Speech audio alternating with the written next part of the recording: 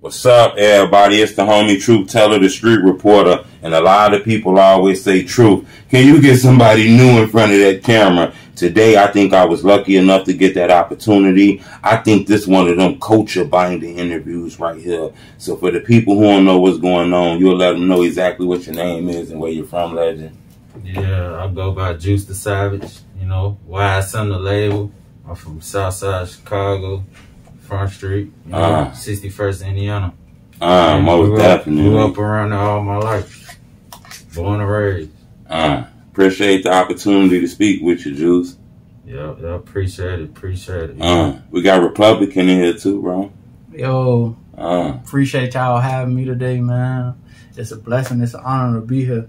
Most definitely. You know, you one of the guys whose name get brought up in songs and shit. We be nosy, like, who these people they talking about? But you one of the guys who we hear names in songs and shit like that. You know, Juice, I want to tell you, bro, you know, when I look into the drill culture, it's a lot of artists that they consider drill legends, right? When they songs came out, them years, your songs was coming out too. Yeah. You know that. Why people, you feel like you don't get the respect that you supposed to get, Juice? I mean, niggas know how I'm bumming, you feel me? YSM the label. I'm still coming, you feel me? You feel me? GBE forever, you feel me? Front Street, we started this shit, man, you know? Started off this shit. Basically, what he trying to say is, me and Juice was some of the, like, one of the two original people from Front Street with alone, like, 4 other motherfuckers. Everybody think Front Street big now. Right. Before it was a conglomerate and internet and all that shit, didn't nobody even want to be Front Street. A lot of niggas wanted to be 600. A lot of niggas wanted to be what they was on Wabash. I don't even know they was. But anyways, let's show them from Wabash. Y'all know who y'all is. A lot of niggas wanted to be other people because our block really didn't never have no recognition from it. Yeah, right. But me and Juice was some of the hot motherfuckers. From Jump Street, you feel me? Right. We've been doing this shit. You feel me? A lot of shit. You feel me? We started all this shit like, motherfucker look up to us like, for sure. With not just me and Juice, but with a couple of more people along, like Gino Marley, Fredo, you know, Capo boy, you know. Oh my God. Folks them showed me the ropes. The originals. Them the original peoples. One more person, Lil Mooch, Sparkle. Shout out Sparkle, Free Sparkle, or whatever the case may be. But yeah, them the people who was actually really rocking and rolling on Indiana and selling bags in front of the store and shit like that. Right. You know, when I look into drill culture, some of the first neighborhoods I heard about, you know, was Front Street. Yeah. From like Keith yelling them out and Fredo yelling them out. I want to ask you a real question. If both of you can answer this. Did the internet and them songs about Keith, did that make them neighborhoods targets? Was it dangerous after the neighborhoods became famous and them Keith songs? It been turned before that. You feel me? We from the projects, really, bro. Like, it was a building on 6217 South Calumet. It was a building. Is that the Calumet building? Yeah, the Calumet building. Oh. You feel me? That's where I'm originally from, you feel me? Right. I'm from the Calumet building, born and raised from right there, you feel me? So I'm from the projects already, so I've been through all type of shit. I've seen everything, you feel me? At a young age, I've been seen this shit. From the SWAT team that got him down there, they looking like the army coming to raid the building, the projects I'm in, you feel me? Right. At a young age, they waking us up, you feel me? Breaking in our cribs, you know? It's a lot of people who became famous in the drill culture that I have interviewed in front of this camera that said they from the Calumet building. I'm not though. I'm not. I don't give no fuck about that shit. I'm gonna lay bloomer if you wanna ask. I'm be 100. I'm gonna lay bloomer. I ain't getting in the streets until shit 8th grade type shit. I ain't have to do none of that shit. Right. Fortunately, my people weren't from like none of that type of shit. I choose to get in the street because shit, I felt like shit. I remember Fredo asked me one day, like a long ass time ago when I was in grammar school, why did I want to be BD? I told him, shit, I like the way BDs govern themselves. Like, BDs always had a sense of purpose and move, like, with their own type of, like, boss tendencies already. You get what I'm saying? So that's why social music was able to go to the level that it was going because we was ahead of our time in the first place. You get what I'm saying? Because we was under people who was ahead of their time, like Gino Marley and Fredo. You get what I'm saying?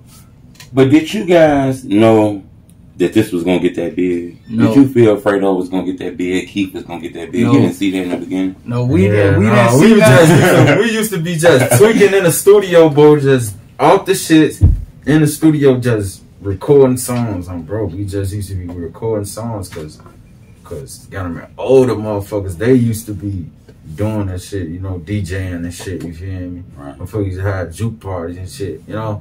DJ Limo and shit like that, all that type of shit. So motherfucker been here in the music wave, so motherfucker started just rapping towards that shit, you feel me? And Sosa started going crazy before it all up. See, what it really was is that Sosa knew how to articulate the news from the hood. He knew how to articulate that in a way that people can understand it. Hold on, wait a minute, I ain't get that. That's deep. Articulate the news.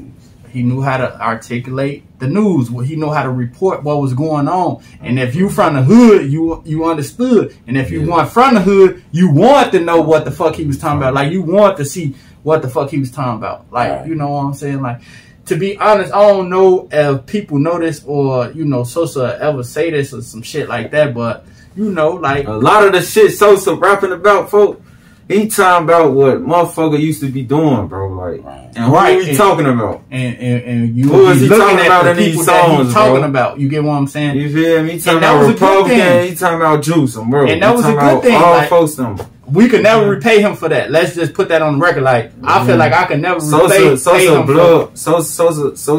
that's game forever. Ain't no secret, because he gave me a platform. For life. You get what I'm saying? This shit forever. This shit stamp. He actually GBE. You feel this shit tatted on me, bro. GBE on my Ain't hands. no secret. You know that already, right there. Whole time, Sosa did what, I don't know if y'all ever seen the shit, Jim Jones said, take a motherfucker to the water. A lot of people he took to the water, unfortunately, they ain't catch their fish. And I was one of the people that didn't catch my fish as early as I should because I was just so happy to be at the water. You get what I'm saying? I ain't one thing about no fish. I'm at the water. I'm cool. Fuck it. You know what I'm saying? So, like, shout outs to Sosa. Like, he ain't have to do that. Like, he ain't have to put my name in songs. He ain't have to fuck with shout out. The whole glow.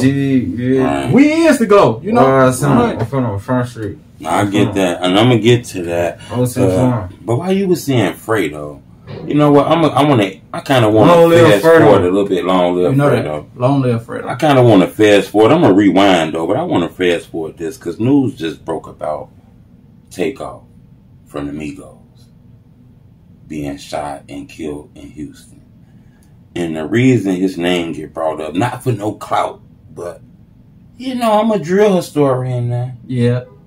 Nobody ever asked this question. Can you answer this question? I know I can answer what you're going to say, probably. Why was Fredo that angry in that video? Which video? Because it's a video on YouTube where Fredo was like snapping. Yeah. I mean, that wasn't Fredo snapping. I think that was Capo snapping. But Fredo tweeted out, "Don't play with, don't be playing around." Yeah, so you talking about the incident? Game, real life ties. Yeah, you know, Capo was fucking everything around the country. So he's fucking with a little bitch in Chicago. I ain't gonna say her name. And shit, you know, folks was high in the car, probably sleeping. They woke up to the event. I guess the little bitch had them to pull up to the Migos. Not on no trying to set folks up. Folks in the car sleep. He like, shit, he hungry. They said the Migos in there. He like, I don't get no fuck. Right. Like, I'm going ahead to get some food or whatever the case may be. And then that's when y'all seen whatever the internet. Video he whatever the internet wanted y'all to see. That's what y'all want to hold that way, folks. If I was with folks. Or if he wasn't high. You get what I'm saying? He was high at the time. He just not waking up going in that bitch. I talked to him about it. He just not waking up going right in that bitch. You know how he was hungry. He was sending that bitch up, bro.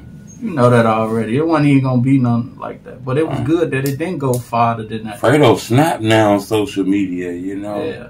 And he had that leader presence, you know. Yeah, actually he did. Now that's not a myth. That's actually the truth. Like Fredo put the whole he put all this shit together. He really the one that put all this shit together to the point where he knew how to capitalize off Sosa talent. Right. So Juice, how you meet Fredo? Shit, bro, great. I used to go to grammar school right there on Wabash, Bessie Ross Grammar School. Oh. So, walking from my building, I had to walk past Indiana, and I had to go to grammar school on like 2 blocks down. You know? And bro, used to always be on the corner and shit. Fredo, it used to be Fredo and Gino Molly. Bro, and a couple more motherfuckers like Ruski, a couple more motherfuckers. Roll call. A lot of motherfuckers. Wax Amelia. A lot of motherfuckers used to be in front of the Wildlife. That was the little corner store right down the corner. Is that where that video was filmed? There, that's what we on that. I'm on that. Blood Money, all that Blood Money interview and shit. Right. Yeah, I'm on that. Oh yeah, that interview is right there too. Right there. Recipes, Blood Money, and Zach TV, right? Blood Money. Yeah. Long live blood. You know, it's big B's forever. You know that already. Fruit seeds for Cap. You know. A lot of seeds for Capo too. Fruit. Yeah, though. I want to ask you about though. That hurt when Fredo, you got that news about Fredo. That hurt. The whole world was hurt. You know, I never met Fredo personally, but I was hurt when I heard the news he passed away, you know.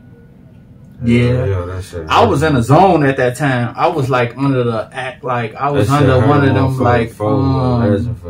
Those, bro.